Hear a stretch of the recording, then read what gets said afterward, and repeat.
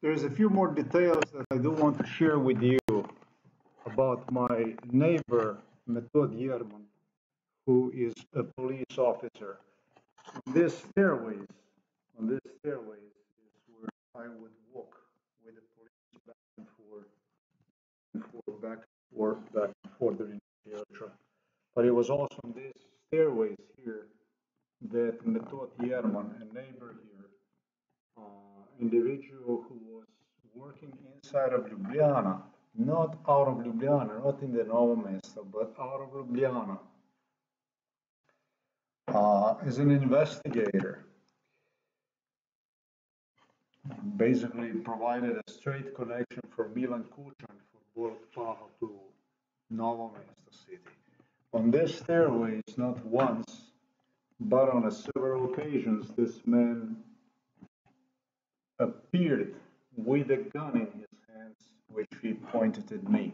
I would walk with the police back and forth with other police investigators, and at times he would orchestrate like he is responding to some kind of emergency with a revolver in his hands. He would point one at me, and he would create such call whatever the fuck you want to call this stuff. This is a higher investigator, as I stated, that used to work out of Ljubljana. So he provided a connection for Novo Mesto police, the orders straight from Ljubljana. And there is some other issue that I have to share with you in respect to his brother. So this is Metod, like method, like methods, Metod. And his brother name is Cyril. Cyril is a farmer. Cyril inherited a farm from the parents and does farming.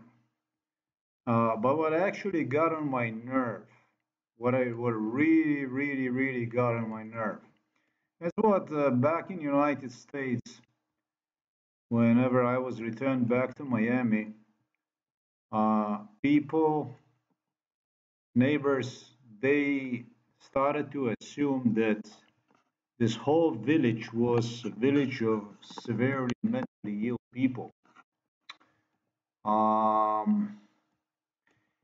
They kind of saw me like a crazy hillbilly, like from some crazy, completely insane place because of the people, Americans that visited, and they shared these stories, and these stories were completely stories you wouldn't find in a fucking Wild West movies.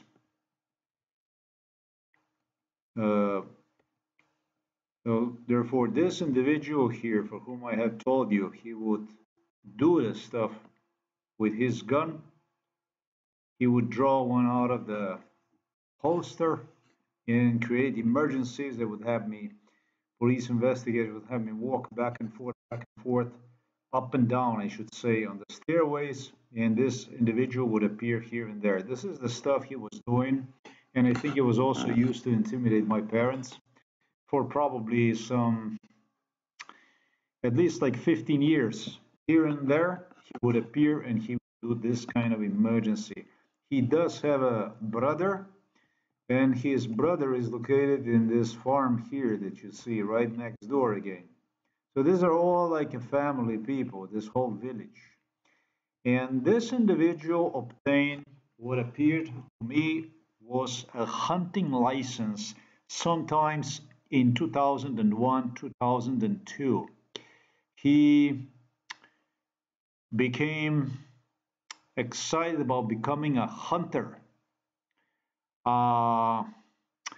I was really happy for him that he got his hunting license, because back in the day I thought that these are my buddies, that these are my friends. But I realized sometimes in 2001 that this individual is actually mentally ill. And I wasn't the only one. I told you about news carried out through the ocean, on the other side of the ocean, to Miami, where people I interacted with heard these stories. They doubt about me because of what the fuck went on here in this village. So it was in 2000 and probably 2002 that this individual started to appear. And I know that this was not a, he was also dressed up. I saw him in a hunting gear. And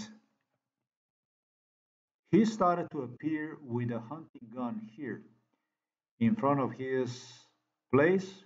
Whenever they would deliver me, he would come in my face and started to point rifle at me. It's very important to notice that this was not a rifle like an airsoft, like air gun or something like this, but this was a real rifle.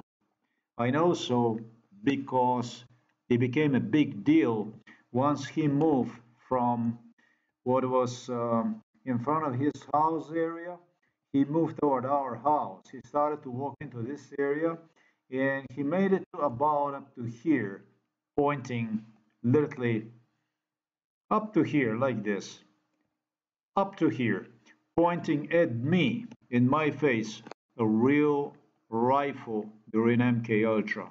He repeated this stunt for about 3 years maybe. The news came out, and it's a possibility he lost his hunting license. People started to wonder, ask themselves if the guy is 100% sane in his head. I don't know, was it an alcohol? Is that guy was insane? I have no idea what the issue, what the reason was. But if he squeezed that trigger, he definitely would blow me away because this was a real hunting rifle, as I stated. So these are, if you ask me, I am not going to give you any kind of opinion because it's better this way. I want to see these people somewhere else. But definitely, these are very dangerous people, very dangerous neighbors that became addicted to psychiatry from Ljubljana. This became an addict from psychiatric hospital Ljubljana Polje, staff from psychiatric hospital Ljubljana Polje. And in Forest Boy, this whole village turned into like the biggest portion on the planet of psychiatric hospital Ljubljana Polje. That much about these neighbors. Maybe I'm gonna find some other details about other people here, but these are probably the insanest, scariest people inside of this village. Thanks for watching this video.